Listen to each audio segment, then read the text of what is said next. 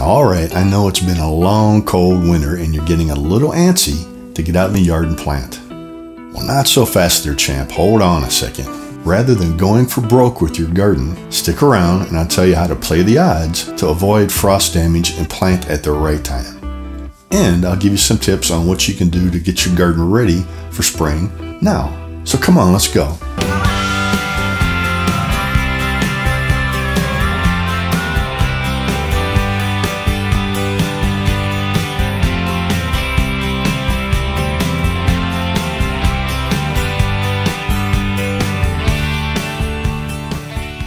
Hey, how you doing today? I'm Rick Bickling. Today in the How Do Gardener, we're talking about the most important factor in determining when you can plant any vegetable in your garden this spring. What is it?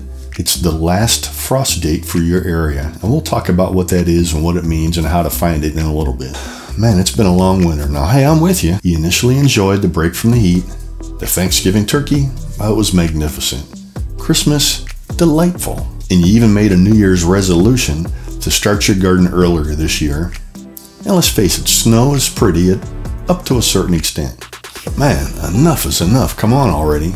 I'm ready for spring. Now, we all know a few people who just love winter and wish it would stick around 365 days a year. But when you think about it, they usually have a slightly crazed look in their eye, don't they? Now, you know you're getting a bad case of cabin fever when you've already drank over 14 gallons of hot chocolate, burned 127 lavender scented candles while reading every book you own, you've binge watched all seasons of Game of Thrones 12 times, your weekly knitting party has produced enough scarves, stocking caps, and mittens to clothe the entire neighborhood. All you've got left to kill time until spring is to work in your breakdance moves in the greenhouse. I, for one, am ready to get out in the yard and plant. Now, I know there's still a foot of snow on the ground. I'm almost sure I saw some signs of plant life the other day. Well, let me show you some what may be considered disturbing footage of what happens when you plant too soon. Now, if you have small children or medium-sized gardeners in the house, you may want to cover their eyes. This is your garden, and this is your garden after freeze damage. It's not a pretty sight. So how do you know when it's safe to plant vegetables? Well, that depends on a couple different things. First, are you planting cool season or warm season vegetables? Second, and most importantly, is the last frost date for your area, and we're going to dig into that in just a minute. Cool season vegetables are usually the first crops you can plant in your garden in the spring. Now, depending on the variety, they can be planted a few weeks to even several months before the last frost date. These vegetables typically withstand cold weather and actually require cold temperatures to grow and thrive. Now, some cold season vegetables are broccoli, Brussels sprouts, cabbage, collards, English peas, kale, kohlrabi, leeks, mustard greens, parsley, radishes, spinach, and turnips. And then there's warm season vegetables. Now, warm season vegetables must be planted after any chance of frost has passed, so after the last frost date. And just like we saw a minute ago, if planted too early, frost will definitely kill them. Some warm season vegetables are beans, corn, cucumber, eggplant, gourds, melons, okra, peppers, pumpkins, southern peas, summer squash, sweet potatoes, and tomatoes.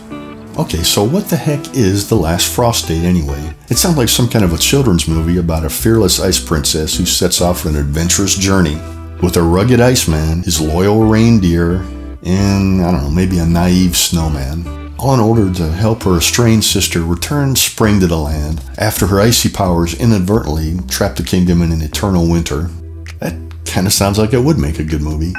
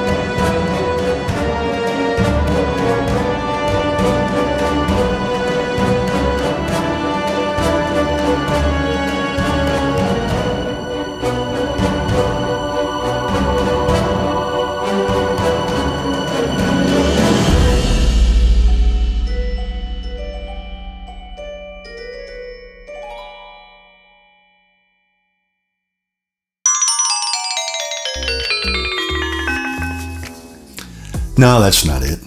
Alright, so what is the last frost date? It starts with historical weather data collected over a 30-year period and compiled by the National Climatic Data Center from over 5,800 weather monitoring stations throughout the United States. Alright, so what's the difference between a freeze date and a frost date? A freeze day is any day of the year that the temperature reaches 32 degrees or below. A frost day is any day of the year that the temperature reaches 36 degrees Fahrenheit or below. So why worry about frost days more than freeze days? Well, a freeze is what kills the plant, but these weather monitoring stations are typically mounted about 6 feet above the ground. And during clear, calm, and cold nights, the temperature at ground level where your garden's located can become much colder and freeze, even though the temperature at the monitoring station is maybe only 36 degrees. So we're really just trying to play it just a little bit safer by concentrating on frost days rather than freeze days. In the spring, as temperatures start to warm, the last day of the year that a freeze day occurs is considered the last freeze day for that year. And as the temperatures continue to warm, although no more freeze days may occur, the last day of the year that a frost day occurs is considered the last frost date for that year, usually about a week or two after the last freeze date. So the last frost date for your area is the day of the year, based on these 30-year averages, that there's only a 10% chance of frost occurring after that date. So at least statistically, you're safe to plant after that day. Now remember, although statistically accurate, you're really just playing the odds with these dates. It's kind of like going to Las Vegas, and instead of gambling with your money, you put your tomato plants on the poker table and play. Please note, for your own safety, do not attempt this in any gaming establishment. So before planting, you should always check your local weather forecast to see if a frost or a freeze is in the forecast. Hey, before I forget, if you find this video helpful, make sure you click on like, subscribe, and the little bell for notification. Okay, so now the big question: how do you find the last frost date for your given area? Well, it's easy. All you have to do is download the data set from the National Climatic Data Center, cross-reference it with the database from the Postal Service that matches your zip code with the latitude and longitude found in the National Climatic Data Center, and then find the hypotenuse of the triangle to determine exact... No, I'm just kidding. You don't have to do any of that. I've actually already done it for you. Just click on the link below. On my howdogardener.com website, I've actually created a tool. Let me show you how it works. Put in your 5-digit zip code in that field. Click on the Find It button. Give it a minute, and now the data will pop up. What you're going to see is a couple of different things. The name of the nearest weather monitoring station.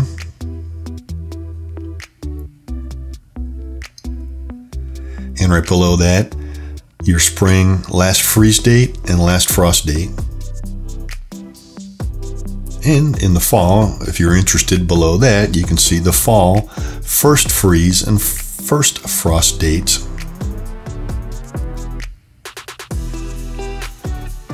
If you want to enter another zip code, click the reset button, put in the next zip code, press find it, and there you go.